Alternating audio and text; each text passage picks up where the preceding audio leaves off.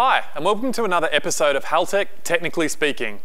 We're back today with Adam from our Kentucky, USA office, and today we're going to be having a look at our short and long-term fuel trims using the Haltech Elite Series platform.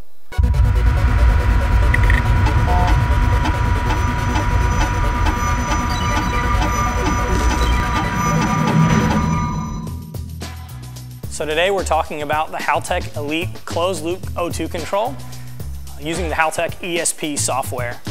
So the way O2 control works is you get your target air-fuel ratio table that you program for the engine to run all the air-fuel ratios at every cell in the map.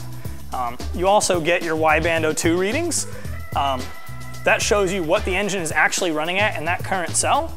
And when you get a difference between your target air-fuel ratio and your actual air-fuel ratio, you get an air-fuel ratio error, either rich or lean, and it tells you how many air-fuel ratio points you are off from your target.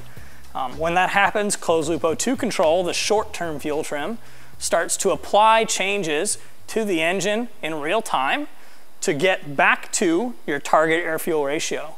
Once that's achieved, or if you go over a 3% correction, either plus or minus, that starts to apply into your long-term fuel trim table. And then you can go back and look at your long-term fuel trim table and see what changes were made and apply those into your base fuel table. So we're going to fire up our 2JZ engine for this demonstration.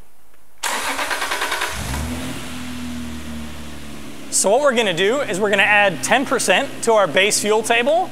The ECU's self-learning capabilities are going to recognize that it's overfueled and start to remove fuel from the tune in the short-term fuel trim. And as soon as that gets beyond 3%, that will start applying into the long-term fuel trim table. So Scotty's going to show us the ECU learning the long-term fuel trims and applying changes to this table. Once it's started to learn and given us some values, we can actually go into the main setup and we can apply those changes in that map to the base fuel table. And the base fuel table will take those changes and the long-term fuel trim maps will go back to 0 and start learning again.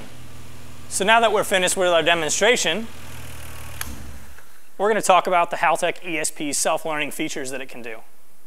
So the Haltech Elite and the ESP software allow for O2 control self-learning, idle control, boost control, and not control self-learning. Now, all of these functions with their self-learning are meeting a target that the user sets, and that's what puts the Elite Series ECU and the ESP software on the cutting edge of engine management. Well, Adam, thanks so much for making the journey here all the way from our Kentucky, USA office, and thanks for showing us through the closed loop O2 control. As always, don't forget to rate, comment, and subscribe. Thanks for watching.